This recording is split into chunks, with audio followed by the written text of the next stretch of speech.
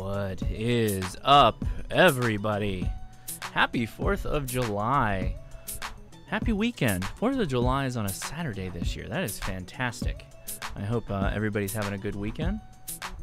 I certainly am so far. It's been a lot of fun getting ready for this stream. As some of you may already know the topic if you're looking at it now. Big shout out to Filomeno Boy and Don D'Agilio. I think I do that multiple times.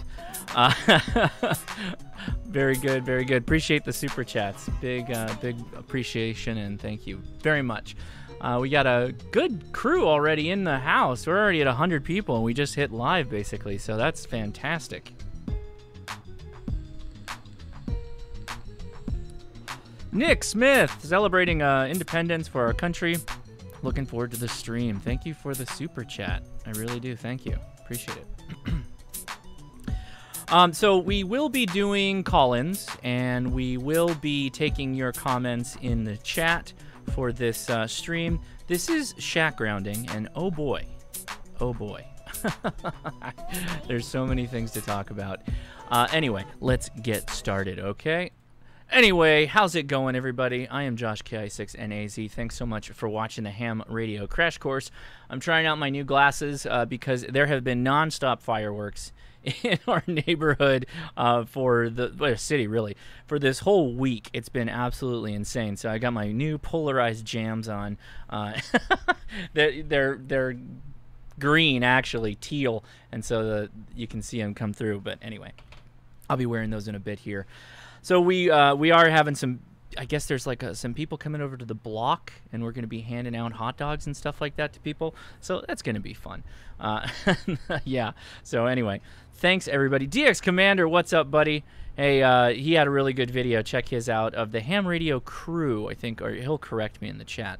But video with a lot of the European folks who can't, you know, we sometimes can't work out the same shooting schedule for the Ham Radio bunch. And so it's really nice that you can still get different opinions of people across the pond, as it were. I'm going to have fun today, so I am going to dip into my beer, which is The Bakery Oatmeal Cookie. This is an Imperial Stout brewed with oats and aged in bourbon barrels with raisins, cinnamon, granola, and natural flavors. This is a 10.2%, so, whoa, buddy. I am using my extra glass here for the Ham Radio Crash Course. These are available on hamtactical.com. Leia has been busy. You know, last week was field day, and I will be putting out a video kind of on my debrief of field day, kind of my thoughts of the whole thing and how it all went down. There's a dark boy right there. But she came out with a new shirt, and I was going to show you that really quick. So hamtactical.com, she's got a new item here that she cooked up. She calls it the Gain Gang.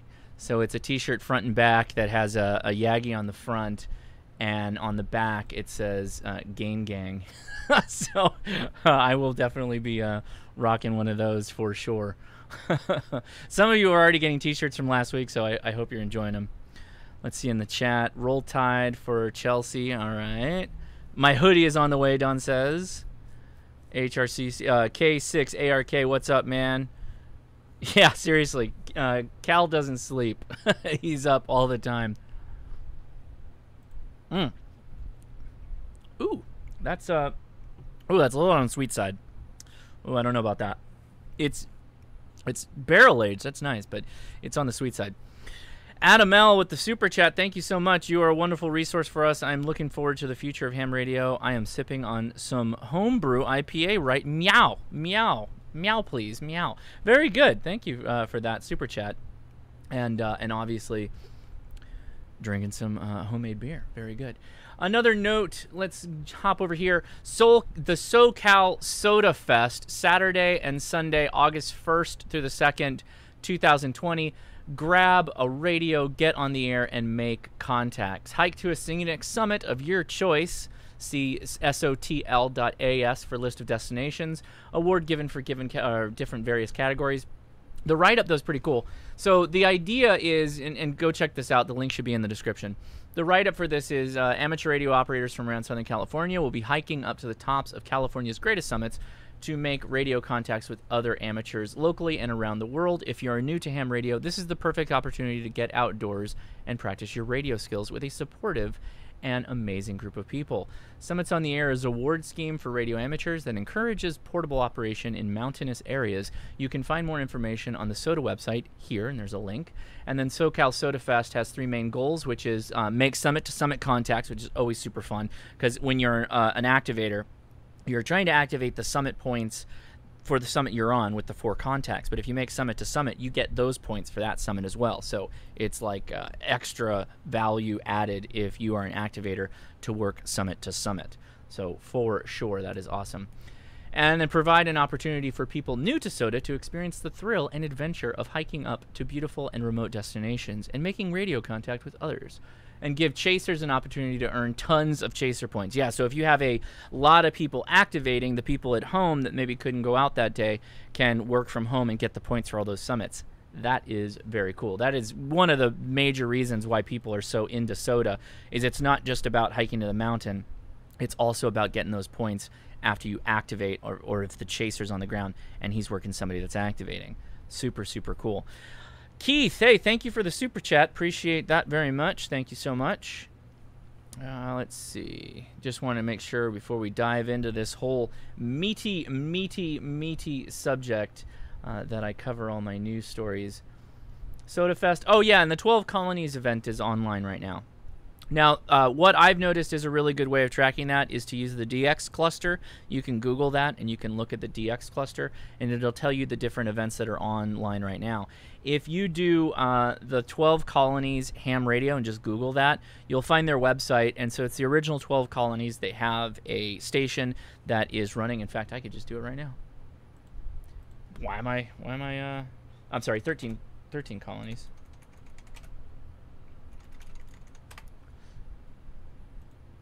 I don't know why I said 12 colonies. Sorry about that.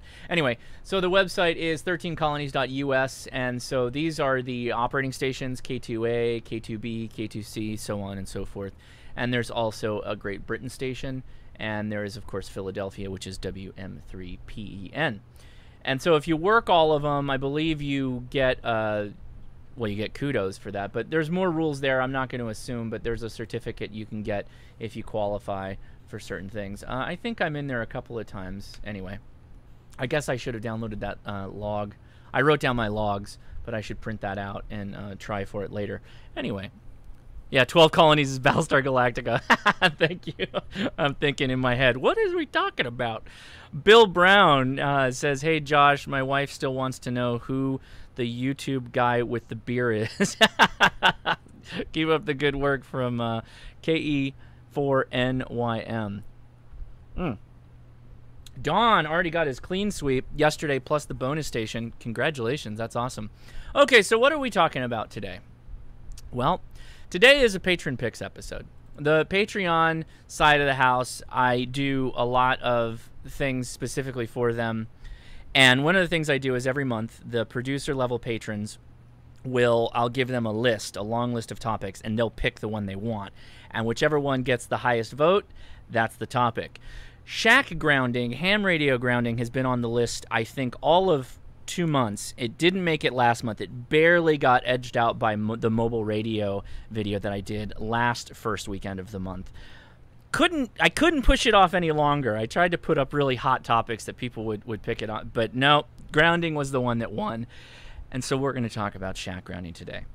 Why am I being kind of hedgy about the whole thing? Well, shack grounding is a really contentious discussion in ham radio. It is possibly more contentious than antennas because there is safety that goes into it. There is following the code. There are building codes that involve or revolve around grounding of different things. Obviously, your AC ground in your house, for instance. So there are a lot of discussions in this topic, and there are a lot of myths. There's a lot of things that people say and believe that aren't exactly true. So I'm going to try and focus on what I think are the big items that you should know. And if I don't include it, it's not that it's not important. It's that either one, it's trending towards the myths and belief side of the house, or it's really, really difficult and you may, or complicated. and you may not need to know it because it's not that much of an added value. There are going to be corner cases, extreme situations of places where shacks exist that I am not equipped to help on necessarily because of the specifics of your particular setup. So, SH, wow, SH Rutledge with the $50 super chat, giant pear character waving flags and turning around, making the buildings in front of him tremble. That's what it says when I look at it on my chat program that I'm running, but it's actually a sticker. It's a giant pear literally jumping around, waving flags. So that's fantastic. Thank you very much. I appreciate the support. All right, without further ado, I'm not going to belabor this any longer. We're going to dive right into this. Okay, so the reasons to ground, bond, and earth. And I mention earth there because a lot of times earthing gets thrown into the mix with grounding. It can be used interchangeably, but some people get very specific. Think of magazine versus clip. People get like really specific about what they mean. A lot of people refer to earthing as the actual like ground rod, ground spike connection to that location, earthing the station. And then grounding your station could mean some confluence of bonding or connecting devices as they go out of your shack and into the ground rod you've dropped or some kind of AC ground connection that you have in your home. Hold on, this is very distracting for me. There's an air conditioner on and I'm getting blown out on my end. Somebody still commenting on the 12 colonies? Yes, I apologize. Not 12 colonies, 13 colonies. Okay, so the reason to do this is safety, right? I shouldn't have to really explain it, but here it is. This is for you, your person, the people around you, and your equipment, and also your home, because if you're tapping into somewhat of the power system that's running your equipment, I'm thinking about power supplies, amps, that kind of stuff, you know, you're going to want to do this right, so that you don't cause a problem, cause a fire, damage your equipment. You get the idea. Also, there's a bit of reducing of noise received into your radio if you do this a specific way. And it can help in things like static buildup. So an antenna on your roof, for instance, or on a tower, as the wind blows on it, it will generate static electricity. Negative ions will get pulled off. It'll become positively charged, and that will want to find a home. It would be really good if you had a ground rod somewhere in the mix before getting into your shack so that you could let that static electricity off, right? So those are things that would help you out. Noise, static drops, all that stuff. Now, I'm going to be covering things. I'm not going to be calling them out specifically. In some cases I do, but all the times I do not. And that's the NEC Article 110. The link is in the description. Mike Holt has a website. It's a website that helps electricians get trained and understand different articles and different code practices. So you want to check that out. Again, the link is in the description. Mike makes this a lot easier to understand what's required, and it can be a heady subject, and it's not really written in a way for the layperson. It is written for someone that's going to become an electrician, so keep that in mind. Okay. Grounding, earthing, and bonding topics. So we're going to talk about the AC safety ground, which is like the third prong in most of your homes. The lightning ground, which is protection from lightning, although that's kind of a misnomer. We'll explain why. And then shack grounding, and that's kind of going to be the meat of this talk, and we're going to walk through grounding, bonding, and then shielding. And some of these terms can be, again, kind of convoluted together, but it'll make more sense. Somebody lit up like a barbecue because I'm getting like charcoal fumes in my shack area right now. It's a little disconcerting. So if alarms start going off, just hang on. The stream's not dead unless it literally catches on fire. I will be back. So what's the difference in all of this? AC ground is the safety ground in the electrical system of your home. If your shack is running off of the AC mains, you will need to interface this. Likely, this is like your power supply will interface this, your amp, your computer, things that have that third prong. Relatively modern homes will be in accordance with the NEC Article 810. However, there are radio-related issues that can make this a problem, and we'll talk about that. And specifically when you have a PSU that's connected to the third prong, an amp that's connected to the third prong, and kind of what that means. Lightning ground is generally referred to as separate from your AC ground or your shack ground, but it really isn't in some cases, which I will explain or hope to explain. And then shack ground is kind of how well all the components of your shack onto the power system are connected. This is called bonding. And then shielding is protecting your station from RFI getting into the radio. John Moore, RF grounding. That would be like your shack grounding, and that's a part of the bonding and the shielding that we'll be talking about. Okay, so here's kind of an ideal setup. On the right-hand side is your ham radio antenna. The blue line is the coax.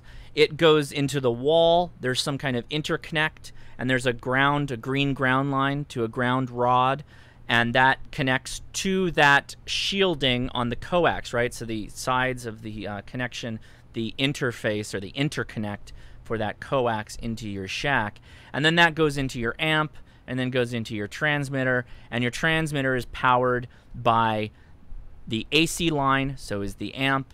The power supply is providing DC power to your transmitter receiver, and that whole AC connection connects to the breaker, which then also connects to a ground rod. And if you notice at the bottom, there's 3 vertical ground lines. Those would be like your ground rod spikes, and they are bonded together. The bonding 6-foot part is important because the code stipulates that you be no shorter than 6 feet between your bonded ground rods. So this would be an ideal code setup. All the devices are connected, and what's not listed here, actually I noticed that, I screwed up a little bit. There's not a ground line, but basically we'll cover it in detail when we zoom in. But all of the equipment, the power supply, the TX, the receiver, same unit, the transceiver, and the amp are all connected to ground. However, this is kind of more likely than what you'd expect, and that is your shack is far away from the ground rod that is associated with your breaker box. The breaker box usually has the ground rod kind of right down at the bottom, or they're using some kind of specific setup.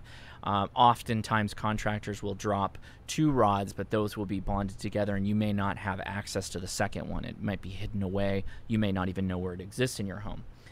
But then you see on the right-hand side, you've got this long AC line, and then you get to the shack, and then boom, there's another ground rod because a ham likely has dropped a ground rod into the earth, and that's how they're connecting to the shack interface into the house, into the radio system. And again, we'll show zoomed-in pictures of what this is supposed to look like when we get to shack grounding, but you get the idea. You could be far away. This isn't ideal because the ground rods you can see on the bottom are not bonded. Good Game Ham Radio Outdoors. How much does Josh spend on his artists? Josh is his own artist. I use my iPad Pro with the pencil, and I just draw.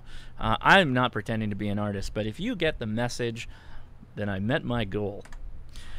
All right, so then there's a lot of you out there who have an even worse situation, like you're on the 2nd floor, and no ground rod, basically, in a lot of cases. And we'll talk about why that may be the case, right? Obviously, you could drop a ground rod, but there might be reasons why you wouldn't want to do that, which, again, we will cover. But if you're in this situation, oh boy, that is not a good situation to be in. All right, so let's talk about the AC safety ground. So, again, this is the 3rd prong in the U.S. safety ground on your outlets. If you're in the United States, they look like the one you see there, which is a GFCI plug. And it connects in some way to your breaker, which is that gray box on the left-hand side. Generally, you have 2 hot bus bars, or you know, it's got a better name. I don't know it. And that's where your breakers are connected. And then there's a neutral line or neutral bus that connects to the white line of the plug and interfaces with the ground line. The safety ground is always a path to neutral. It's a second path to the neutral, which then connects to ground eventually. So if you get an open neutral, like the picture shows, you won't basically electrify the equipment because the ground can always, the 3rd prong can always step in and help the return path. So a note on GFCI outlets. It's a good indicator that you're having issues in your shack. Shack's ground and the shielding around your shack and whatnot if you trip them when you're transmitting. Really good example of this is like a 440, a 70 centimeter transmitter, handy talkie. you can key up and you can trip the GFCI circuits pretty easily in some cases. Obviously, that's because you're literally transmitting the RF. You kind of are the shack, if you will, holding the radio, and your RF is hitting them directly. However, on your shack radio, it's generally logical that if you have decent ground, you shouldn't be tripping them. And if you are tripping them, well, it's likely that you're putting out a ton of power. There are a issue somewhere with your ground. Maybe your antenna's a little close to the house and it's getting close to the GFCIs and it's tripping them. That's just a note on GFCI. Okay, so lightning protection. What's the deal with lightning protection? So this is... Somebody was outside. This is an example of my lightning protection, which I use an inline coax connector that has a ground lug that takes, you can't really see it because it's on the other side, but that's where the circle is. There's a 6-gauge wire, and that's the least thick wire you want to use for a ground line for lightning protection, that goes directly down and interfaces with the ground rod. There are other versions of this, which I will show here shortly, that connect directly to the ground rod. And what this is doing is it's trying to give the most efficient, straightest, shortest path from the antenna, which could get struck by lightning, all the way to the ground. The idea being if you give it a shorter path, then it's not going to necessarily go back up the coax into your shack and obliterate everything there and then, you know, up on through the line. Okay, so this is an example of the other one. This is a mount that goes directly to your ground rod. Generally, these use some kind of spark gap device. When there is no spark, the RF just passes right through it, versus when there is a spark, it jumps the gap, it connects to the ground rod and dissipates. This is something you should have if you have an antenna, obviously if you have an antenna, but if you can, because again, this will also help out with relieving the static electricity buildup that some antennas can get. So if you haven't thought about having a ground rod near your antenna or near where the coax enters your shack, it's a good idea. And that you can have a lightning arrestor connected to that, which can help for numerous reasons, but one being somewhat protection from lightning, which I'll talk about here shortly. And the note there at the bottom, make sure you're using a mechanical connection to the ground rod. Solder, if hit by a lightning or closely adjacent to the lightning strike, can immediately liquefy and explode. So blasting solder everywhere is not generally a good idea. You get the idea. That's why I use a mechanical clamp-on type of connector, which I will show here shortly in a couple of images. Now, keeping in mind with lightning strikes, a direct lightning strike will pretty much decimate anything connected in the path. Even if you use really good lightning protection, you're still going to probably destroy something in your shack or whatever's connected to the coax. Possibly even so far as damaging things connected to the AC power in your home. So if you live in an area that experiences a lot of lightning, it's generally a good idea to disconnect those things when the storm is coming. Or if it's really active where you are and there's lots of lightning, feel free to just leave your equipment disconnected and then disconnect it when you're going to operate. Even if the lightning strike is not on your antenna or on your shack or whatever, you could still have damage to your equipment even if it's an adjacent lightning strike.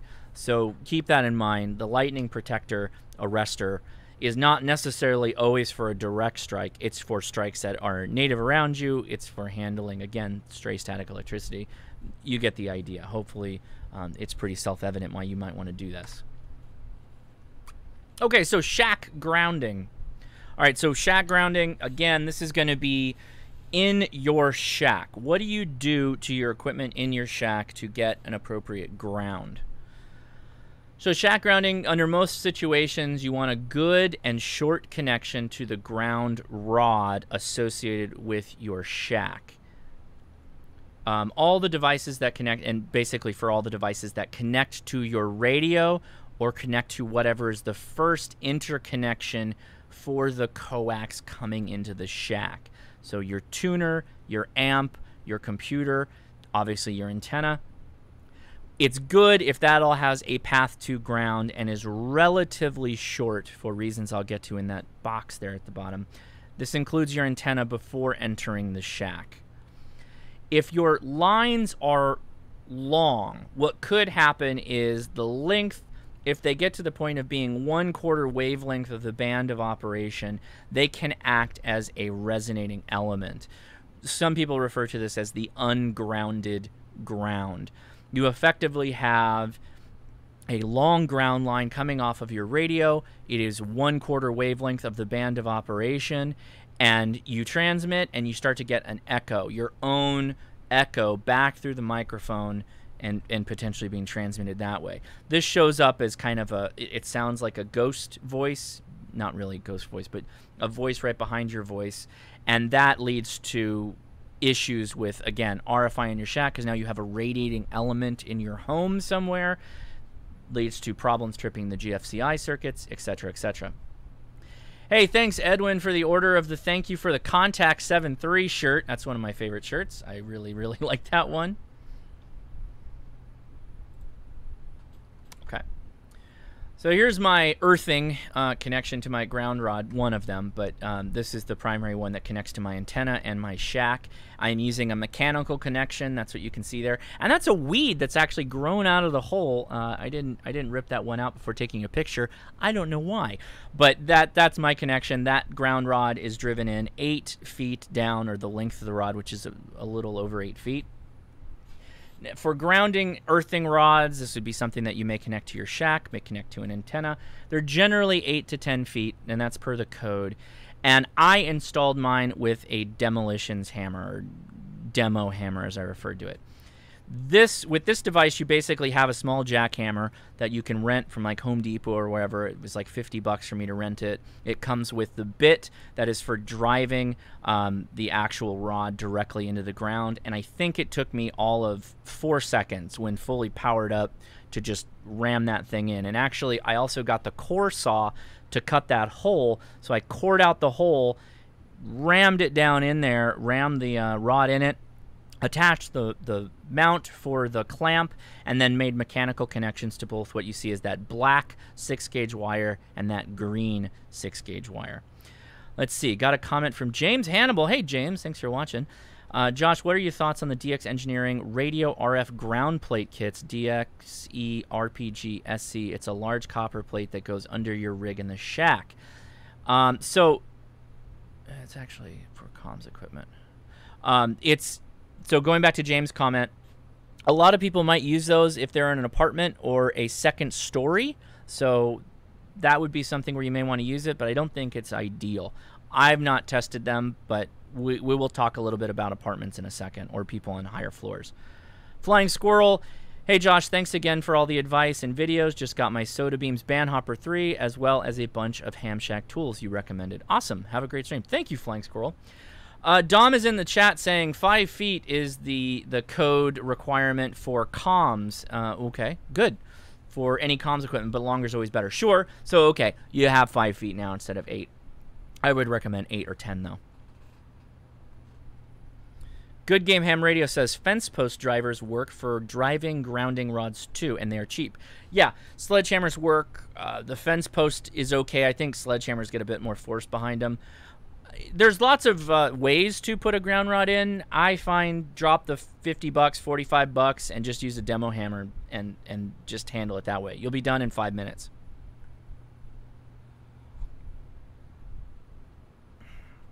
My wife is trolling me in the comments right now. We will be talking about how to find RF in your shack here shortly. Now, aside from the 5 foot, as we've been corrected, thank you, Dom, for dropping a ground rod, there are alternatives. I'm not going to tell you if that's code or not. You should look that up on your own. But people have laid horizontal ground rods down 2 or 3 feet or 4 feet flat because they can't get through the bedrock after so many feet. It's earth, it's rock, and they can't get through that hard pack. So people will lay them horizontally. That is an option. There's something called an OOFR ground, which is basically a grounded rebar system in the encased concrete for slab foundations. That seems to work for some people. But again, these are conflating some of the AC ground that your home may have versus the ground rod that you may use for your shack. Keep that in mind.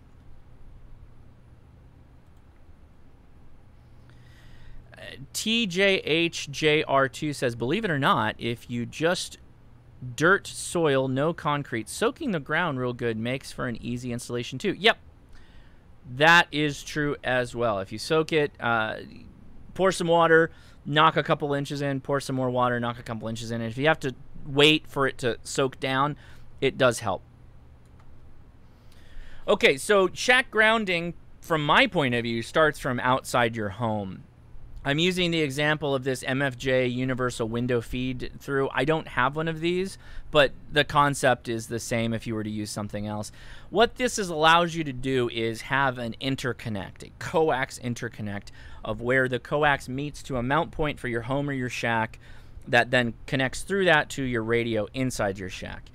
The best way to ground your station and reduce RFI is to try and reduce as much of it as you can outside before ever getting in the shack.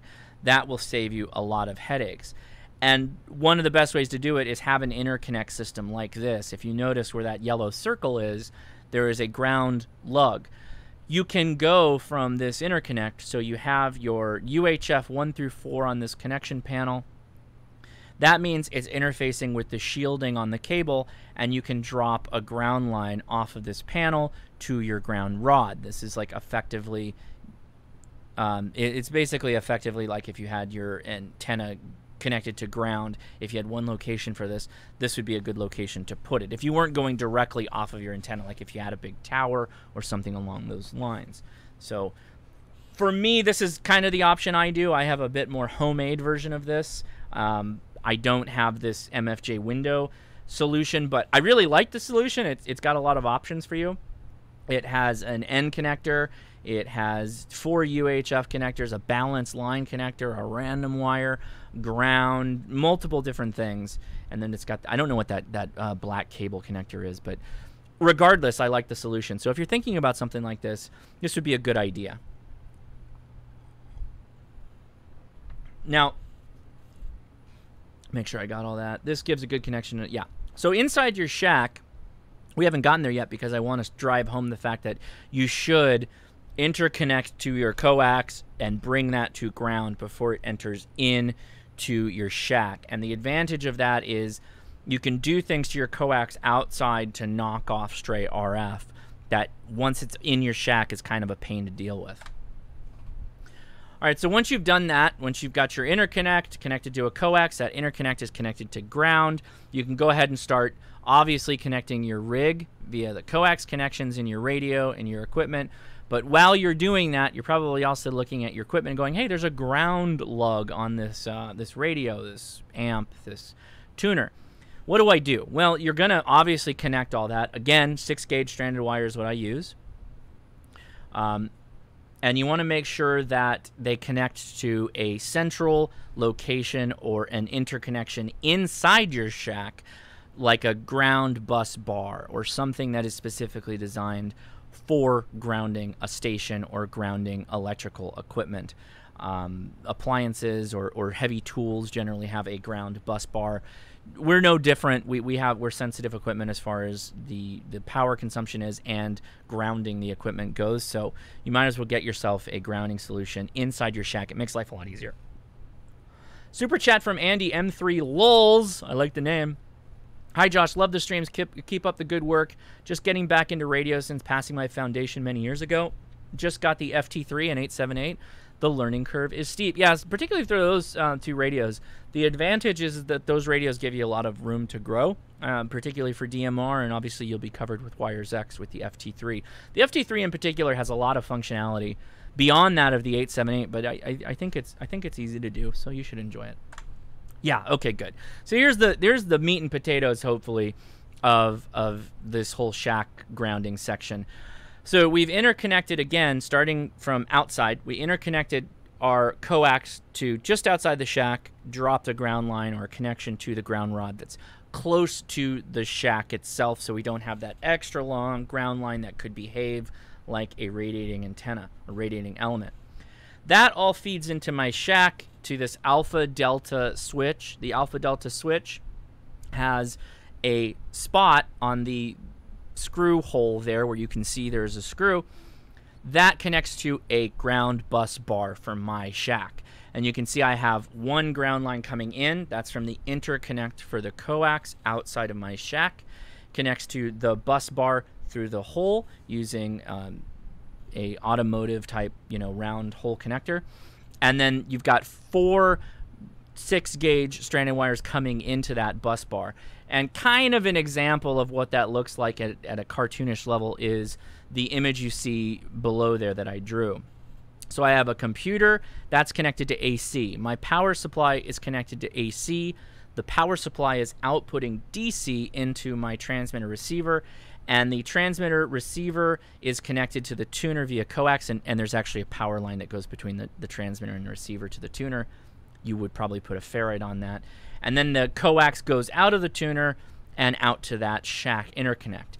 But all of the grounding spots on those devices go straight to a bus bar, the bus bar you see above in that image. And then that last line takes it out of the shack to the interconnect, which then connects to the ground rod, right? I'm starting to repeat myself, but it's important to understand so that that I get all the information out correctly. I'm keeping this fairly straightforward too because I don't think this is anything complicated. I think that you can get your shack safely, up to code appropriately, grounded, and do shielding to prevent RFI relatively easily. And this is a relatively easy solution as far as I'm concerned. So just make sure you're doing good connection, you're using good wires, and you're using appropriate ground bus equipment. In this case, I'm using the alpha delta switch, which is a part of the antenna system, but the reason I'm using it is because it interfaces with the shielding via the coax connectors, and then that connects to the ground bus bar. What you're not seeing is that the alpha delta has a bare metal spot for that mount specifically designed to connect to the shielding, and that's where the bus bar is interfacing. Okay, so ground loops. All right, so that's what this whole slide's about, but I like the images so much I could just talk to that for a couple of minutes. So ground loops are basically where you have, and I know this is where you get into kind of the myths of grounding.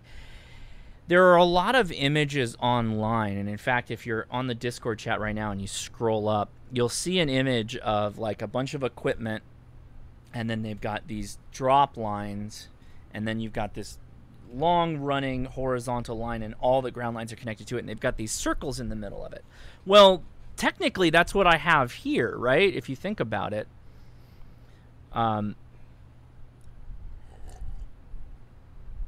So basically, that's kind of what I have here. I've got a bar, copper bar, in the case of my drawing, and I've got ground lines that drop off and connect to that line, and then that goes out to the antenna. The ground loop situation is where you have like redundant grounding, and that's causing a kind of a loop effect, not necessarily a physical loop, that's causing these odd RF radiation patterns that again show up on your microphone as noise when you're transmitting and can affect some of your receive side, but that's more or less from the shielding aspect of your equipment. Good Game Ham Radio, thank you. Oh, I thought Leia was saying something. No, there it is. Brett, thank you for the order of the Fang Gang shirt and general shirt. Thank you very much. Appreciate that. Off of hamtactical.com. James Hannibal, he asked a good question. Isn't a wide, flat, braided copper grounding cable what is typically recommended instead of regular braided wire? Yeah, absolutely. That's a better solution. In fact, I probably will be upgrading this sometime soon to flat braid. And what that looks like, it's in my car, for instance. I actually have a spool of it. That is flat braid that you kind of bunch up on one end and you attach a connector that you crimp on. So good manual connection, and you can go straight out of the back of your equipment to that bus bar and then again out to the interconnect. James Hannibal, even better, solid copper strapping tape. Yeah, absolutely. John Moore, great question. We will get to that, I promise, is asking, would it be okay to connect your third wire ground to the bus bar here? No. I'll spoiler alert it. You don't know how far the AC line for that third prong is in your home. It could be really, really long, all the different wires. You just basically turned your wiring in your home into potentially a radiating element. Again, because it's going to, at a certain point, a certain length, it's going to become its own radiating element, this ungrounded ground.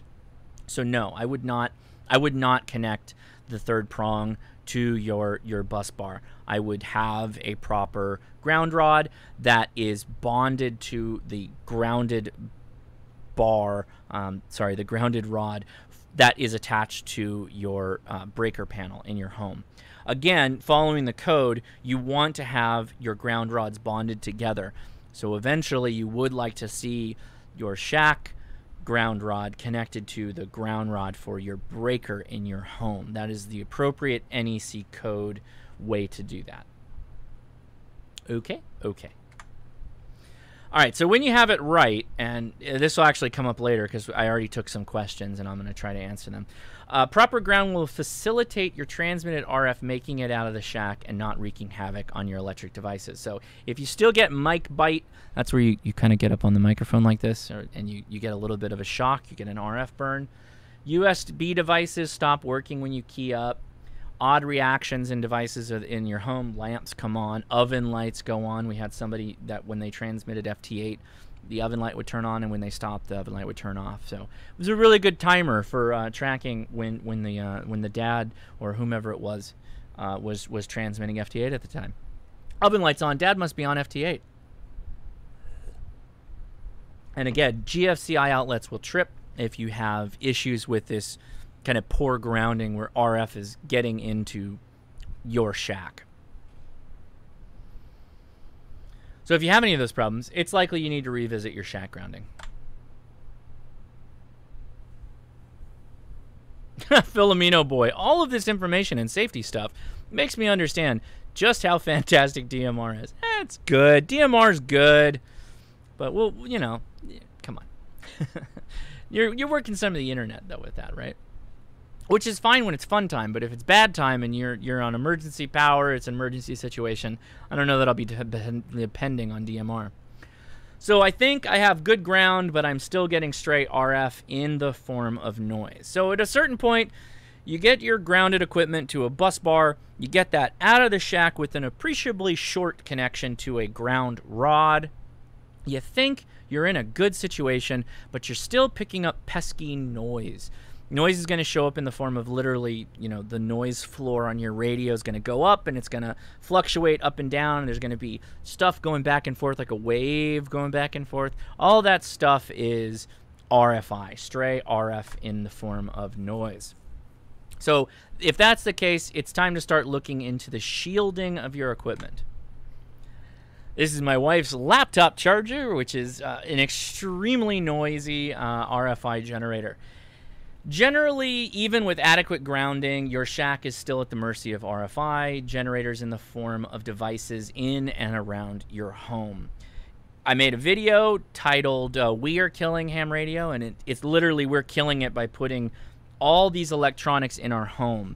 As we've added more electronics to make our lives more convenient and fun and kind of amplify our free time, right, our enjoyment time, with all these electronic devices, the problem is that all those devices, at least a lot of them, generate RFI. And what I mean by that specifically is the power leads of these devices can behave like antennas. If they have switch mode power supplies will, as they switch, will send out a pulse through the power line and act as an antenna. When that happens, you will see it displayed on your radio as noise. The flicking back and forth, the one really strong, what looks like a carrier, just boom, and then it's, you know, every multiples of hertz down the band. Those are all kind of what you see when you get RFI in the shack. So that's when you start looking at mitigating it. In my case, this was one of the most recent things I found was my wife's laptop charger. I used a snap-on Mix 31 ferrite. I wrapped the cable as many times as I could, in this case just once, but that seemed to do it. It seemed to knock down the RFI. It became quiet again. It still worked. It's still a charger. It didn't affect that at all.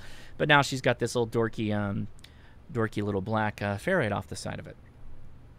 So I've had RFI from my clothes dryer. It's a gas dryer, but the front end of it is electric, the panel. My refrigerator, notoriously noisy RFI generator. And then anything that has an AC to DC transformer, which we kind of already said. Most of these cases I treated with a liberal use of ferrites and toroids. K6 ARRL portable radio, yes, which is one of the best things to recommend soda and POTA in some cases, depending on the park. Soda in particular, though, if it's a Summit that doesn't have a radio tower on it, even if it does, if it's a microwave tower, you're going to be fine.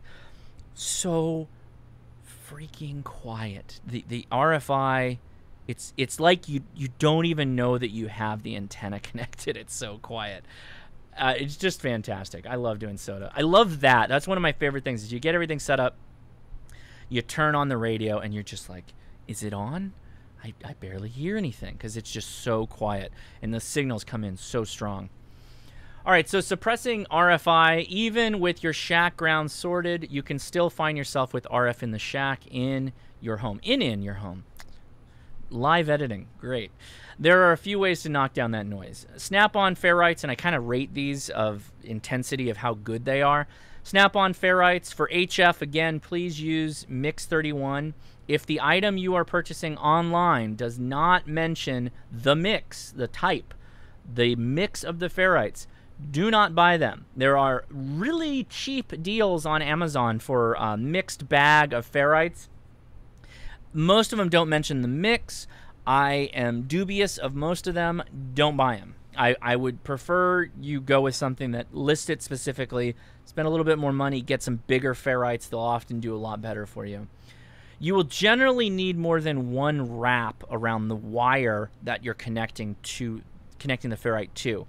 And generally what I do is I want to put the ferrite as close to the spot where the wire comes out of the device I believe is creating the RFI.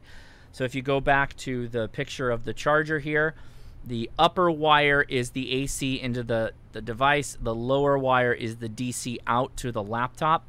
I tried to put it as appreciably close as I could to the wire coming out of the charger. You can experiment with this, though. Try it on the DC side, not liking it, put it on the AC side. What gives you the most nullification of the noise? That's the one you stick with. Okay, toroid cores. Toroid cores are the big, kind of epoxy metal ring. It looks like a magnet ring. It's not. It's a toroid. Again, Mix 31 for HF. Generally, they have a 1.4-inch inner diameter, which gives you the ability through most coax to put at least 5 passes of coax through it. The more is better. 5 is kind of the base for getting the work done. And what that's doing is it's multiplying the attenuation every time you wrap. That includes the ferrite, the snap-on ferrites as well, but the toroid cores, when I need to bring out the big guns for bigger issues, it's generally a toroid core I'm putting on it. If I'm talking about my antenna in the back of my radio, the DC connection in the back of the radio, it's a toroid core I'm putting on it. In my car, electric car, running a ham radio on HF, oh boy, toroid cores on the coax, on the DC, wrapped as many times as I can appreciably. There's an upper limit to this. There's a what do you call it? A break-even point where you don't really get any more out of it. Diminishing returns, that's what I'm thinking about. Wrong economic term. The diminishing returns after a certain point, you don't get any more value out of it. So experiment with this. Start with 5 wraps. If you can put 6, put 6. Do you see an appreciable drop in your noise? I have definitely done this. It's a lot of fun. Scratch that. Finding the generator of the noise is... You take your frustration level from like, I don't know what's going on, I hate this noise floor, insane, insane, insane. You find the generator and you start putting the ferrites on it, and when you start seeing, like on the 7300, this is a really good radio for this, when you start seeing the noise floor start to come down, you start to get really excited. and throw the more wraps on there, and all of a sudden you're like, I killed it. I killed this noise generator. Hallelujah. Wrap it as many times as you can, but experiment with it. Start with 5 and turn the radio on, turn your noise generator on. If you've knocked it down, great, 5 did it. If it didn't, throw another loop. Didn't do it, a little bit drop, need some more, throw another loop. I went so far as purchasing a 10-foot AC connection from a power supply in my computer, just so that I could get an extra 2 loops through the toroid core. And guess what? Totally knocked out the RFI. All right, so here's some pictures of the RFIs and the toroids and the ferrites I used. I personally buy things through Palomar Engineers. Link is in the description. If it's not, Google Palomar Engineers. Not only do I like the quality of the products they make, I like their website. There is a wealth of knowledge in understanding knocking down RFI. There's some grounding articles in there. There is a wealth of topics that is on the Palomar Engineers website. It's a total service to ham radio. I am not affiliated with Palomar at all. I have spoken to different people there, both in person and on the phone. Great people. Super, super enthusiastic about helping hams. Their email traffic, if you try to email them, they can be a little slow. Just keep that in mind. But really good stuff they make. Again, we still have an active coupon code, HRCC73, all capital letters. I believe you get like 5 or 10% off. And in fact, I just spent like another $100 on some stuff from them because, again, I put my Step IR up, and it must be a more sensitive antenna because I picked up a lot more noise, and it's coming from inside my house.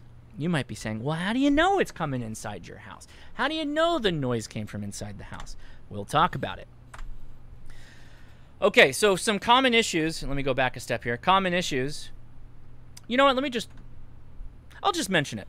I'll do it now. I know it comes up a little bit later, but if you want to track down where the noise is coming in your home, where it's coming from, you know, the devices that are spitting out the RFI, the easiest thing to do is you put your radio that is experiencing the RFI problems, again, 7300, really good radio to do this because you got that waterfall, put it on a battery, turn the radio on, connect it to the antenna it would normally be connected to, and then turn off all the breakers in your home. Leave the main breaker on, turn them all off.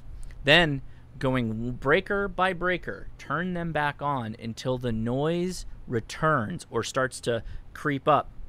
If you were on breaker 3 and you turn on breaker 4, there was no noise on breaker 3, you turn on breaker 4 and all of a sudden, breaker, we got a problem, and the noise floor comes up. That tells you that that circuit that breaker 4 is on has some kind of noise generator. So what I do, I don't have it here, it's right up there, my C-Crane Skywave SSB, I take that radio, tune it to the frequency that my ham radio in my shack is on, and then I walk around to where that circuit is, and I wait for the signal strength bar to go up. You leave the antenna fully collapsed, you leave it folded onto the body, and you literally go up and you put it on the devices. And if you see it bump up, that is likely an RFI generator. My wife is already talking profusely about all the things I have done to her devices because what I end up doing is I unplug them. And that's a key for me to go back, throw a toroid on it, throw a ferrite on it, and suppress the RFI. So that's what I do. That's my process. And so I'll work circuit by circuit, breaker by breaker in my home using my shortwave receiver, looking at the 7300 to see when the noise bumps up. Then I go hunting and I knock every one of these things down with toroids and ferrites. You can't mitigate that with the shack grounding. The shack grounding can help with some cases, particularly in your output signal of you know, crazy RF that's coupling to your ground line, whatever, and then getting back out. You can also knock down some of that static noise. You can also knock down some noise before it gets into your shack, right? Again, using that interconnect. But if you have an RFI generator in your home, in your shack, you got to knock that down at that level. S.H. Rutledge, thank you again. I appreciate the super chat. Okay, so common issues. I have a lot of slides. Oh my gosh. I don't even know how many slides we're on right now, but not enough. So it's already almost an hour. I'm going to take a sip here. I lost the air conditioner fight. I turned the air conditioner off, but the air conditioner kept turning back on. My wife is literally using her phone to power control the air conditioner back on. So if you don't like the noise of the air conditioner, post in the comments, comment to Leia, turn the air conditioner off. All right, so some common issues that come up a lot. What do I do if, what do I with a shack far away from the home ground? That's fantastic, Josh. Nicely done. If your station uses long ground wires to get back to the ground, you are introducing higher impedance than expected and potentially causing more issues within your radio, like the ground line behaving like a radiating element, as we talked about earlier. Common issue, a lot of people experience it. This is why you don't want to interface with the AC ground. You want to drop a ground rod close to your shack outside that you can have a coax interface to help you knock off stray RFI, and there you go. You might be tempted to install a second grounding or earthing rod. NEC code requires grounding rods to be bonded together. Rods must be spaced no closer than 6 feet, and generally contractors install 2 rods, but don't take my word for it because I don't really know what they did. I don't know what the history of your home is. And I suggest if you can drop a new rod close to your shack, bond it to the home's ground rod. That is code that will basically equalize the impedance of the differing ground systems. That's kind of what the point is of bonding them. At least that's my understanding. I am not an electrician. I am not an electrical engineer. Don't sue me. Here we go. So everybody that asks, I'm in an apartment. I'm on the 2nd floor. So my shack is on the 1800 floor. How bad is this? It's likely very not good. There's all kinds of problems that come up with this, largely because, again, if you dropped a ground rod, that ground length of cord or wire that goes out of your shack is going to become the length of a radiating element, and then all of a sudden, hey, look at that. What did I do? I have heard, there's not a lot of good options for this. I've heard of 2 things people do. I have heard of people pulling up the carpet, pulling up the flooring, laying down copper sheeting and screening on their ground, and then put the carpet purple Linny. Oh my God, it's hard to focus. Keep getting distracted by the spousal stuff. I'm not. My wife is in the chat though, fighting, I think, or just yelling at me, and I'm not reading it, Leia. You have the air on. You got your way. So they have laid down foil and screening underneath their carpet, and they're interfacing the grounds of their radio to that. The concept is that it's acting as kind of like a counterpoise, so that it's hopefully lowering the impedance down to a certain level and getting closer to a ground. What's happening, in super layman's terms, is when you are increasing the impedance of your radio's connection to ground, it's making it more susceptible to RFI coming back into it. If you can lower it down, then you're effectively raising the noise floor, or your effective ability to not hear the noise. The noise floor drops, but you're raising it. Anyway, I'm not going to get into that. Just keep it layman's terms. Good grounds are going to knock down your noise floor. It's going to help stray RF getting out.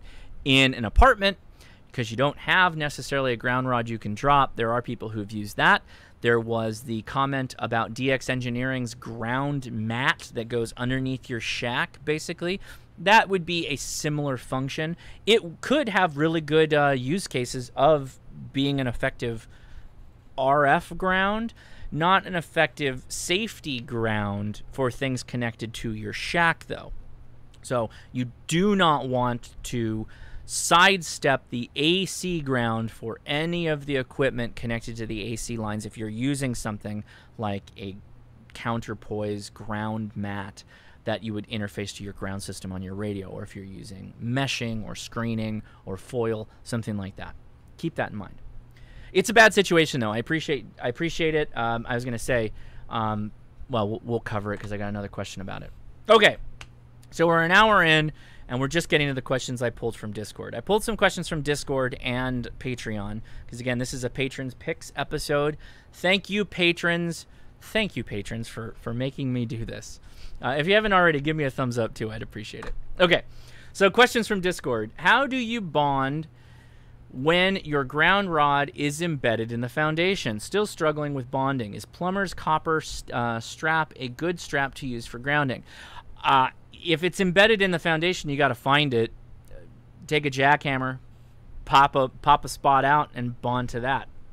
That's what I would do, or something. Drill into it, find it. You know, I don't know. If you really wanted to bond to it. Plumber's copper strap can work as a bus bar. So if you had it, you know, underneath your desk or up against the wall, you could interconnect to that with your shack equipment. Trevor L asks, my outlets in my room are not grounded. This happens a lot in older homes. That's how it's always been for some stupid reason. I'm working on choosing a power supply that works.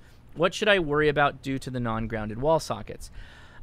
So that I thought of this after I answered this last night, but your power supply is generally going to have a 3-prong AC ground connection. So if you don't have an AC ground, a 3rd prong in your home, you're going to basically run into a problem where you're going to have to use one of those ground plugs that has a little tab in the bottom and go down to your ground rod or whatever you drop. So you would likely need to drop a ground rod, or hopefully you're close to your power breaker's ground rod that you can interface directly with that. With that said, consult an electrician in this case, because if you've got really old wiring and you've got a whole situation there that you've inherited, I'm really careful when I recommend anything with really old electronics or electrical wiring. So while you can do this, and you'll likely be okay if you drop a ground rod just outside, you know, and then you connect to it that way, you really should be safe. So I would consult an electrician just okay to make sure that it's okay that you're connecting a 100-watt transmitter, let alone an amp, into a system like that. JR says, hope he mentions to not mix metals for bonding grounds. You know, I didn't make a slide for this, and nobody asked that question, but that's a really good point that I did forget. Mixed metals, combination of mixed metals is not good for grounding. I believe it goes something along the lines of stainless can be used with copper, but aluminum cannot be used with copper. Somebody will correct me in the chat. There are certain metals that can work together, or if they're clad. I am not prepared to answer that. I apologize. I don't remember that off the top of my head. But please do research that beforehand. So generally, you don't want to mix metals. My ground lines are copper. They go to a copper ground rod with a copper mechanical attachment point. Okay. People are asking for the Discord link. Discord link is in the description, and we've got some admins in the house that can add to that. Justin says, not really shack grounding per se, but when I got my mobile rig first set up with the SSB5, I was worried about lightning strikes on it. So although my standard cars have antennas as well, should I take the mobile antenna off every time it storms? Because I would like to do Skywarn stuff from the mobile station, but couldn't with that risk. If you're worried that there's a risk, take the antennas off and use a coax cap on it. Sure. But Skywarn's going to be all around lightning, right? Carl asks, is it recommended to ground your radio to the PSU chassis? So this is a mixed one. This could lead to ground loops, by the way. So your power supply has a 3rd prong for the AC connection. Boop. That goes to the breaker. On the other end, you attach a ground line down to your ground rod that's outside. Let's say that ground rod is not bonded to the ground rod over there. Even if it was, actually if it was, I think that would be literally the textbook definition of a ground loop. Because those would be connected with higher or lower impedance. Anyway, that could cause a problem. In fact, that caused a problem with me. We'll talk about that. There's a later question that answers that a bit more. But generally, you're going to do one or the other, and you really are the best person to figure out which one you should do, because once you connect the ground, if you see a drastic change in your radio, disconnect it and try again. See, we'll get to this, but you got to experiment with this stuff. This is not I'm going to take an hour today and I'm going to fix all my grounding problems, honey. We're going to drop the noise floor significantly. Now, this is a never-ending task. You're kind of like going to spend a lot of time to get this set up, and then you're going to have to routinely do maintenance of finding RFI generators, making sure that your connections are clean outside, tending to the weeds that are growing out of your ground rod. You get the idea. So, you know, absolutely you should in some cases, but you shouldn't in others. So absolutely 50-50%. Okay. Okay, question from Boomer. Why can't you ground your radio to the grounding plug in an outlet? Hopefully we answered that, but hey, there's... I'll get to that super chat in a second. Why can't you do that? Hopefully I've answered it. Hopefully you all know it now. The grounding system is kind of an unknown to you in your home. Specifically, if you know that the grounding rod is way over there on the other side of the house. That means that all that grounding cable that's all around you and all the outlets has to all get back to that grounding line. You hook your radio up to it, the radio is going to go, I got a second antenna, this is going to be great. And so you transmit and you get this RFI effect in your home. You literally start radiating your home with RF. At least that's one thing that can happen. So don't turn your ground lines into an antenna. So generally, no, you do not. What you do is you drop the ground to a ground rod outside, and then you bond that to your home's standard ground.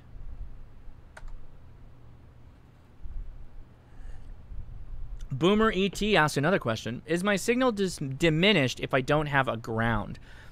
So I don't know, to be honest, because there's too many different setups where some people may have no ground and be fine. Some people will have no ground and have lots of issues. And then just a whole gradient in between. Generally, what happens to me and what I've experienced is that stray RF gets into your shack, affects your equipment, affects your USB. That's where I've seen it the most. It affects my USB connection to my radio and possibly gets back into your mic or in the mic cable and causes this echo noise in the system. In fact, if you watched my field day stream, I had a hum, and what that could have been is, you know, RFI coming off of the mic system, incorrect grounding off of my amp. I did a lot of work after that. I actually pulled a bunch of stuff out. I redid my bus bar a little bit, and I seem to have solved that. I can transmit on full amp, and I was testing it actually. I did a live test with Twitch, and it sounds like I got rid of that noise, but that can happen. So should you not ground? You shouldn't not ground. You should follow the code and be grounded. Ben, N0BAA asks, how do I get ground rods into the ground? What do I do when connecting my station to a ground? So it's just whack that thing into the ground, sledgehammer it in. Demo hammer is my preferred option. They are really cheap to rent if you think about it. It can take you hours to hammer in a ground rod. How much is your hour worth? How much is your time worth if you were to go to work, right? If it's 30 minutes, 45 minutes to go to Home Depot down the street, rent a demo hammer, come home, knock this thing into the ground in 5 minutes, and take it back, well, I'll take the $45. That's cheaper than what I get paid an hour. If you must hammer, you can moisten the ground as you work to help out a bit. And then what do I do in connecting to my station ground? Hopefully I've answered that. Your ground rod's going to go down. You're going to connect it with a mechanical connection of some point to a ground wire that connects to an interconnect outside your shack, just outside, like a panel. That's where your coax connects. So you've got full connection to ground, to the shielding on your coax, and then that goes, into the shack. That beer makes me a little gassy. Ben, N0BAA, bus bar type things too. Where should ground rods be placed? Like how close to your house or how far apart from each other? That's in the code. I don't really have to answer that, but you should use a bus bar if you can. I don't see a reason you can't. They're pretty inexpensive. So there are a variety of options on the market. Copper clad, full copper, straps. You get the idea. The rod should be placed outside so you have a good kind of outdoor interconnect again to the coax, and you want the run to be relatively short. You don't want a long run. And the rod should be no closer than 6 feet together. But realistically, they're generally 10 feet or more apart, up to like 20 feet. Mike asks, should I ground my VHF radio in the shack with all of the HF stuff? How do you ground a laptop at all? VHF, UHF radios generally only need a lightning ground. This will depend on your area. With that said, if you bond the VHF, UHF radio equipment, it often will help reduce things like I've had happen where I key up and we're running power, dropping some power, and like the speaker on a VHF, UHF radio will kind of like rattle or have a problem. A lot of that helps if you put them on the same ground line. Kaiwana, okay. How do you ground your station if you're on a boat or a ferry? Do I need to ground it if running off of batteries? Generally, I looked this up, by the way. This is not my answer, and I did link this in the description so you can grab the blog. About 100 square feet of ground plane below the water line is referenced. I'm not knowledgeable in this area. Please seek out an expert. See the link in the description. It was actually a really good blog. I don't know anything about maritime radio. I had G Captain on. He explained a little bit, but I don't know the logistics of setting up a radio. Okay, questions from Patreon. There's just a couple more, and then I'm gonna keep going for a little while. I'll leave the phone lines up for maybe like 10 minutes, and we'll take calls if you have calls. Otherwise, we'll just take it over to Discord. Again, Discord link in the description. I'm gonna end this live stream. I'm gonna go to Discord, and we're gonna have a live chat. Questions from Patreon. How about on a semi-truck? This is from Wes. Wes and I actually did talk last night. I tried to help him out. I generally try to, no offense to everybody else, but the patrons are obviously, you know, paying a bit of money every month. So I generally kind of drop what I'm doing to help them when they ask a question. So I bonded my car, which has my mobile HF radio in it. I had to electrically bond all the doors, the hood, and the truck. Diesel semi-trucks are going to be a little bit different. I've never truly worked on them, so I'm not really sure of kind of what the differences are there. But what I would do is always make sure you're running a ground wire off the lug from the radio equipment to the truck's ground. Or some won't have a ground lug and they'll use the return. I take the return off of the DC line directly to the ground lug that's off of the battery. Now, if this doesn't mitigate the issues after doing bonding and connecting the DC line, you likely will have to look at the different equipment that's inside the engine bay. That's been my experience. If you're in an apartment or renting and can't modify the house, have you thought about soda and POTA? Because, you know, we've got, where is it? Oh, we've got the, no, that's not it. There it is. We've got the Soda SoCal Fest going on. Or sorry, SoCal Soda Fest going on. Go outside. Be portable. If you have that much of a problem working in an apartment or in, you know, certain high floors, you're not really going to get around that. There's not too much you can do. You can try it, though. Absolutely try it. You could pull up the carpet and lay foil down. Don't buy expensive stuff. Just try it out. Use cheap 3mm stuff and go up from there. Those are explosions going off right now. I wish I had a better answer, but I really don't. It's really hard to work from you know, multiple levels up. So from Brad, how can you properly ground your shack if your radios are on the opposite side of any windows from an outside wall?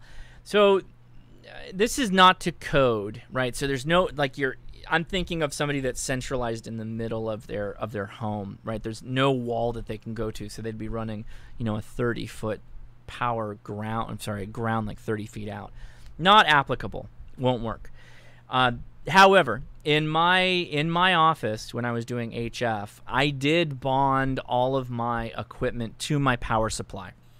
So I connected all the equipment to the power supply, and that connected to AC ground. That is not code. That is probably not even safe, but I was appreciably close to the breaker, and I knew that the run was relatively short. Where I am now, though, I'm way far away from the breaker. I do have a separate grounding system for that. So you kind of have to do what you got to do. Dennis, 86DM, came in with a hot question. Ground rod, optimal length, position of ground rods, close to rig or close to antenna, radials versus ground rods, earth ground versus equipment for house ground, tips to eliminate RFI around the house, and how not to get zapped. So I hope I answered like pretty much all of those, but ground rod should be 8 feet. Again, Dom says 5 feet. Okay, that's a bit shorter for calm stuff, not for the electrical ground. You can have a rod at the antenna. You can drop a ground rod at the antenna if you're like on a tower or something's far away from the home. Just make sure to bond the rods to the home ground. I would say always do an earth ground. That's just me. Drop a ground rod and connect to that. House grounds are too long or they're completely unknown. You don't know how long they are and they can cause all kinds of problems. If you experience RFI in your shack or in your home, when in doubt, choke it out for sure. To reduce RF burns, bond all the equipment correctly and get them on a ground rod or get them to an appropriate ground. Joseph Mike Adams says, I live in a very low sandy soil conductivity area on the shoreline of Florida. Chart shows some of the highest resistance of any soil type anywhere in the world. Would you feel that that more and longer ground rods would help? Your feeling about the treatment of the soil around the rods with conductive chemical. My plan is to install 2 ground rods 8 feet apart just outside the shack wall, about 10 feet distance from the first rod, and use braid to connect them. So far, this sounds really good. Oops, that leads to another question as to what do you think of chemical weld material to secure the braid to the rod? Thanks for being available and sharing. So I don't know about the soil conditions thing, but he's in Florida and he said he's near the coastline. So if that's the case, you probably already have a lot of salinity in the soil. You don't need to do much with that level of salinity. You're fine. Just drop the ground rod and get on with your life. But he does mention length of rod. Since it's more is not bad, drop a 10-footer. If you got it, go for it. It's not going to hurt anything. Yeah. I'd start with the rod, and I'd start with 1 rod and go to the second rod if needed, and generally always use a mechanical connection for simplicity. I've never used the chemical connected one or the one that like burns itself on the cap. I've never tried that. Looks cool though. Okay, so here's my parting words on this talk. We went over time, but that's okay. I'll take questions after this. There is a code. You should try to understand it and follow it. If you don't understand, reach out to like an electrician. Bounce the idea off of him. I don't know what it would cost you necessarily, but if it's a quick question, it's probably not a big deal. Experiment with... Leia just came in here to tell me something. Anyway, she's not watching right now. Experiment with your shack grounding while staying within the code. Simplicity is key here. So even if the simple answer means doing a lot more work, like dropping a ground line, it's generally the best to do. And the best way to track down noise is to still shut off all the breakers in the home, turn them on one at a time, checking the radio after each new breaker is powered on. If you find noise, hunt around that circuit with a handheld shortwave receiver, leave the aerial down, get the radio in close to devices. If you find a noisy device, disconnect it, and then go back to your shack radio and check. Is the noise gone? Add ferrites or toroids to choke out the offending device. You will never have enough ferrites and toroids is my final thought. Use them often, experimenting on their placement. These are the references for today's stream. They are in the description. Big shout out to Dave, KE0OG. I think the first time I watched his video was over a year ago. I think it's been up longer than that. It's still probably one of the better radios in just giving you a really high, an overarching, really good approach to grounding for your ham shack. So, absolutely. Okay, time to call in. Where is my call in button?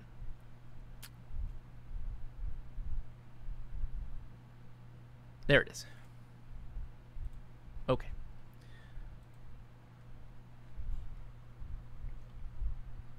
Let me get my ears on. Unmuted. If anybody has any questions. Oh, you can't see that. Okay. There we go. Tan Hat, great overview tonight. Here's some beer money to make up for having voted for this topic. Yeah. Patrons, I hope you enjoyed this. I hope this was helpful. If it wasn't, though, so if guys, again, this is a highly contentious discussion. People have tons of opinions on this. If I blatantly screwed something up or if you think I'm just not that accurate in a certain area, drop a comment. Feel free to contact me. I'm not against dropping a 5-minute video saying, hey, I said this. Really, you should do this. Doesn't bother me at all. Again, though, I'm trying to get you kind of a... It's beyond beginners, definitely, but I'm trying to keep you safe, but also make something that's possible. So hopefully that makes sense.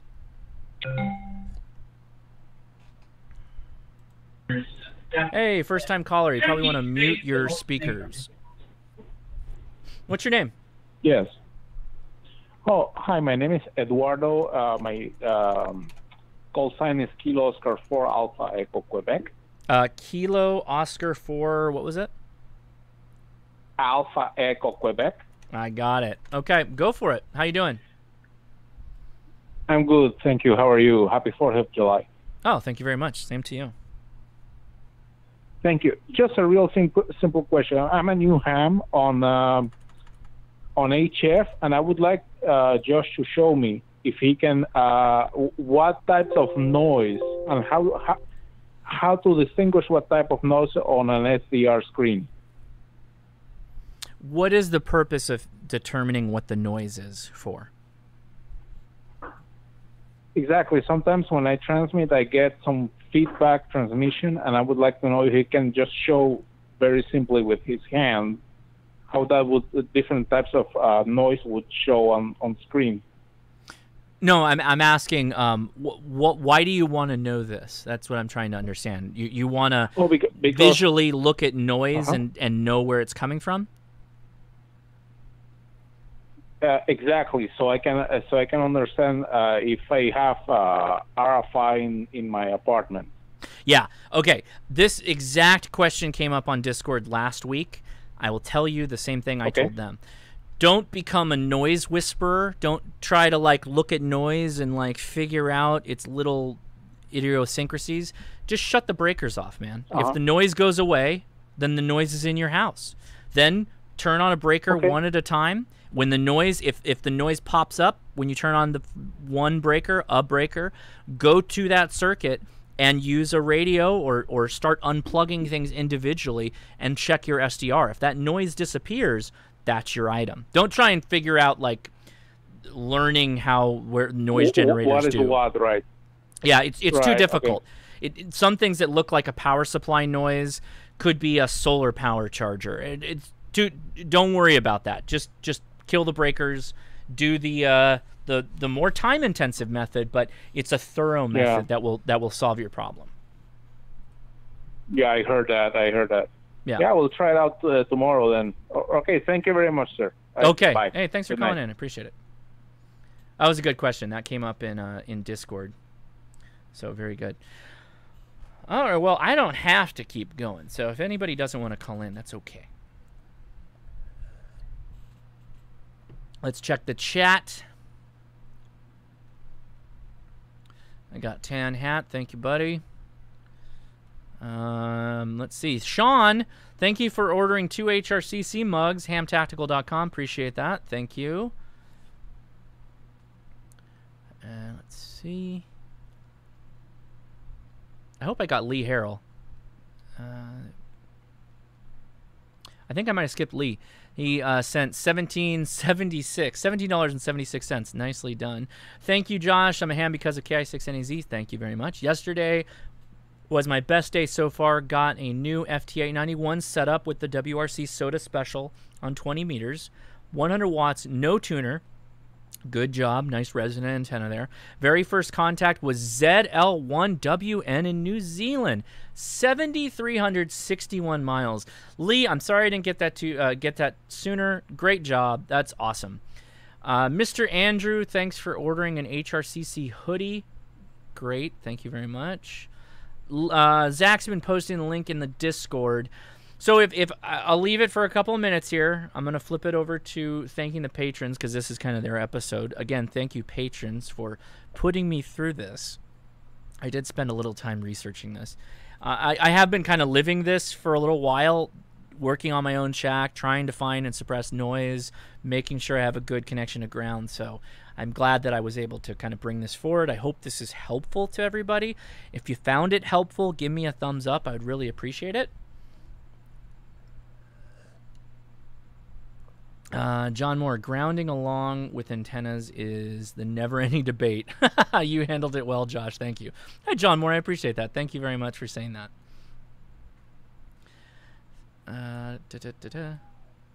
My neighbors are getting turned up right now. I can hear them yelling. All right, I'm going to flip it over here. I'm going to give a big shout out to my patrons. Again, I want to say thank you to the patrons. I'll throw my call-ins on here too, just in case we need to do that.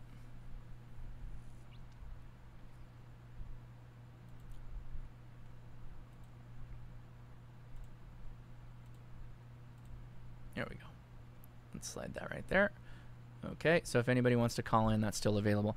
But big thank you to Patreon for making this possible. This is their episode. First weekend of the month is the Patron Picks episode. Again, they vote for the topic to be discussed, and this is what they voted on. I'm so happy. No, it was fine. It's good to talk about this. I appreciate everybody being civil. I'll see how the comments go on the back end on this one, because those are always fun, how that all turns up. Purple Linny, thank you for the great info. Sorry for hijack. Todd, KJ7JHH, for the 13th colony that was demoted like Pluto. Thank you very much. All right, there's Hercules KC1LZR. He knows why he has the orange. There's a couple people who have special colors here. Almost everybody here is a producer level patron, but there's a couple that stand out and they have special things. They've unlocked special achievements, if you will, I guess, on Patreon.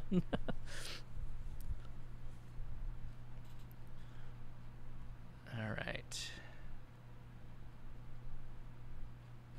All right, thank you, everybody. I'm checking the comments. Great stream, Oklahoma Ham Radio. Thank you very much for watching. Oh, the phone call just died. So I think, oh no, it's still there. Okay, good. So it looks like at our peak, we had close to 400 people. So thanks for watching, everybody. Thank you for that. 86 DM Dennis, that was the one in particular I'm thinking about. Again, thank you, Dennis. Appreciate the comments, and make sure, really, the help with D-Star was awesome. All right, so I'm gonna go to Discord after this, and we'll keep the discussion going. I will say on the back end, this hit me a little harder than I thought. This oatmeal cookie. I'd say towards the end of the stream, that kind of went straight to my head. Happy 4th, everybody. You know, happy anniversary of the nation. I was in Independence Hall about 2 or 3 years ago. Very humbling experience is the wrong word, but you feel like, I don't know, it just feels important, the whole place. It's really interesting. I loved going down there. That particular area of Philadelphia is really cool for me. Going to Ben Franklin's home, the whole 9 yards. A lot of fun. I had a lot of fun. So, okay, we're just about done here. Thank you to all the patrons again. Thank you to all of you for the support. Everybody who gave a super chat, thank you so much. I appreciate the support. Appreciate the thumbs up if you haven't given one. I would really appreciate that. If you have not already, please subscribe. If you stumbled on me, this is the first time you found me, well, thank you. Why don't you hit subscribe and stick around for a little while. Watch a couple more of my videos. Todd says, be safe. Don't blow off something you're going to need on July 5th. Thank you very much. I will take that advice. I am not driving anywhere right on. Thank you very much. I'm just live streaming on YouTube. I haven't driven anywhere in a long time, actually, aside from work and back, but you know, not a really good idea to drink and go to work. Anyway, I am Josh, KI6NAZ. I'll talk